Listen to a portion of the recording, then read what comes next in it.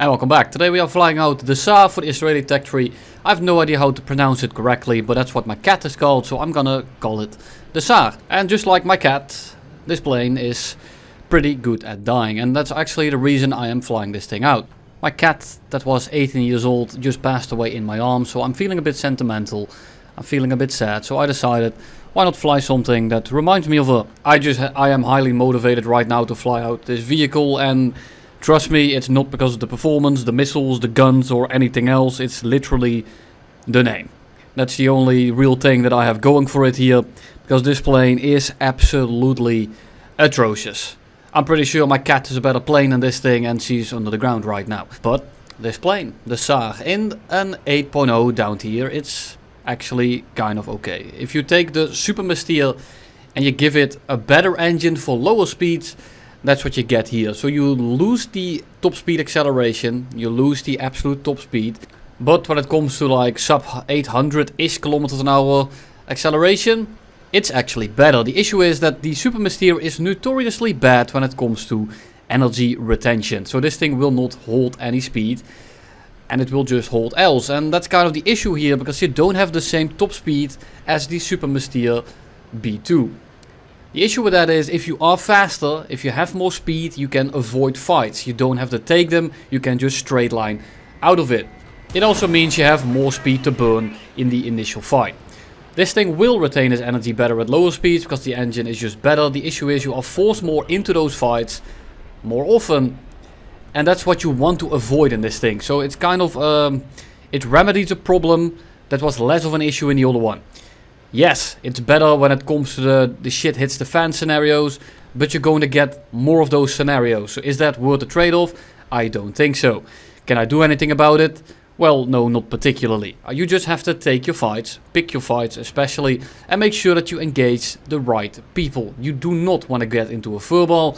You do not want to start dogfighting most of the enemy main fighters. You can dogfight the Aephores, for example, and the other attackers. But when you start dogfighting stuff like sabers, MiGs and all that good stuff, you are completely screwed. And the issue is, you can't run away from them either. So they decide when you get to fight them, which mostly means they start on your 6. The only real quote-unquote positive about this thing is, you slow down so quickly and you have pretty decent nose authority, you can try to get a one-turn reversal, a one-turn shot. The issue is, well, this right here. I'm just gonna let you watch it. I don't really have to say anything here. And yes, this was after they fixed gun damage. So the guns are absolutely atrocious, which is fantastic. This thing really relies on getting that one shot in and downing your enemy. And if you miss that shot, or in this case if you hit it but you might as well have missed because it doesn't do any damage, then you are completely, utterly screwed. I hope it's starting to sink in. The Shafir 2s are actually quite okay. You saw that they have quite a good seeker. It's very sensitive. Do be careful with the sun, however. If it's basically anywhere near the 50% middle of the circle, the big circle I mean, it will pick up the sun. This also goes for flares and stuff. If the enemy is flaring, you can basically forget it. Luckily at this BR, people aren't that vigilant when it comes to missiles. There we get another hit with the 30mm. I have been getting quite a few hits. I haven't only flown this thing, I've flown a couple of planes with the Aidens, Defas and Akins alike, and they just do nothing. It doesn't really matter what angle, how fast they are going, if they're even dodging you, they just do not die, and it's absolutely infuriating. But really, this plane is just a massive L. There is really no good reason to fly it. I mean, look at this right here. He's basically stalled out. I hit a few rounds. These are 30mm and it just does absolutely nothing. Now I crit him. He's now basically floating in the air and he's completely dead. So I'm just gonna go on and go for the Aephores. And as you might notice, you can see where the Aephores is going. And this is of course after they kind of fixed airfield AA again. So people they just beeline it back to it. And it's just, I don't get why you're playing the game if you're just going to run back to the airfield. But we've been over this topic a plethora of time already, and I'm not gonna do that once more. At least not today. So we are going to try to chase this guy down, and his high speed acceleration is even worse than ours will be. And we also gotten a hit on him. Now I'm not sure if I actually did significant damage, if I even did any damage whatsoever, or if he has like a slightly yellowish wing root or something like that. It might decrease his top speed by like 5 kilometers an hour, but in the end it's really not going to make much of a difference.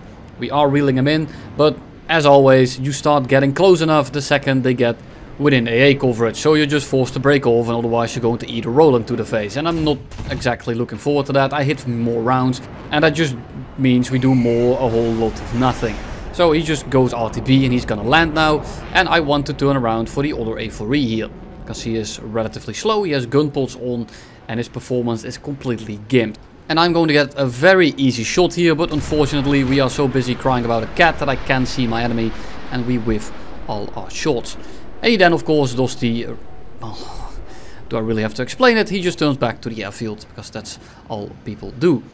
We are forced to go back to the airfield because we are low on fuel, and I suddenly hear another jet. It's the B-57. So we are going to fly up and over. If he chases us, then I can very easily reverse him. We still have a decent amount of speed left.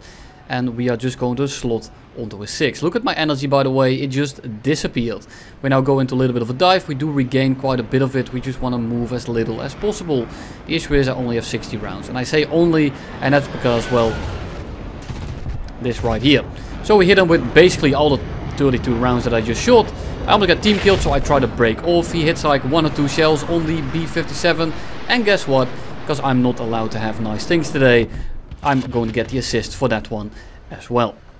Then we take back off, and the A4E that we hit multiple times before with about 8 shells in total that landed and repaired is now flying above us. So we just kind of pitch up for him. I don't want to send it instantly. I want to get a little bit behind him, which is why I'm flying not at him but kind of behind him. Gives the missile a little bit of an easier time, especially in the locking department. That's gonna curve in, it's gonna slam him out of the air, and I hope that this one game gives you enough of an idea of why I don't want to fly it anymore. But because I absolutely loathe my life right now, why not continue to feel despair? Here's the thing that I meant with the sun. The sensitivity of this seeker is just extremely high. You see, if I go to a little bit to the left, I set 50%, it's more like 80%. The missile seeker will find the sun and it will be distracted. The seeker is pretty good. It's a borderline all aspect. It's not like an A9L or anything, and you won't get actual head-on aspects, but the side aspect is still pretty damn decent, which makes it, well, pretty reliable to get kills with.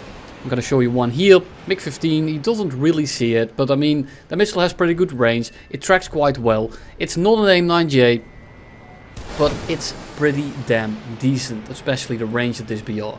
So we're gonna fire a missile onto this guy as well, and just like that we get another kill. IL-28 is flying ahead of us, and you can see that basically on the 90-degree mark, if you go over it, your missile will be able to track. It was the same thing with the B-57 at the start of the video, as well as the other guy that we missiled in the previous clip. F-84F, I mean, absolute joke of a vehicle. We get crit in, doesn't really do any damage, and we can't really chase him. We will lose too much speed, and speed is just something you don't have a lot of. And if you do have a lot of it, I mean, you're not gonna have it for very long. It's basically like getting your salary at the end of the month and then seeing the new prices with inflation for a piece of bread. You are just instantly broke. You get a little bit of a spike after a dive, for example, but just everything costs speed in this thing. And you can tell that how slowly I'm trying to turn around, and I'm still bleeding speed anyway. If I make the loops too big and actually hold my speed, it will take me so long to get back into the action that my battle presence is basically zero. So I want to be at least a little bit there, and I want to help my team out a little bit, because this thing is not gonna be carrying anything on its own. Shoot a missile at the MiG-17, he actually sees it, he pulls in, and we get behind him. And because we lose so much speed, we just get on him, just like that. We hold the trigger, we get another bunch of hits, and we need to dive out. I'm already going 470.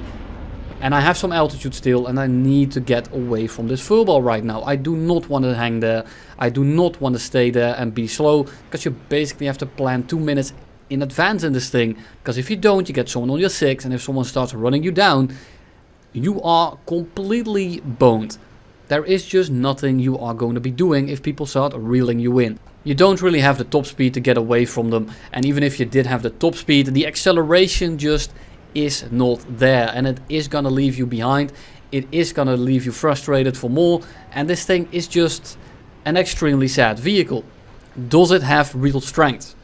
It's going to be the 2 AIM-9 or the 2 Shafrir 2s, but that's really where the advantages end. At 9.0 there are just so many better vehicles that can do this job, but just much better. So there really isn't much to say about it. You just want to play around the game, you want to see how it develops, and you want to just make sure you do your thing before your team collapses. And if you have a really good team, you just get to do literally nothing.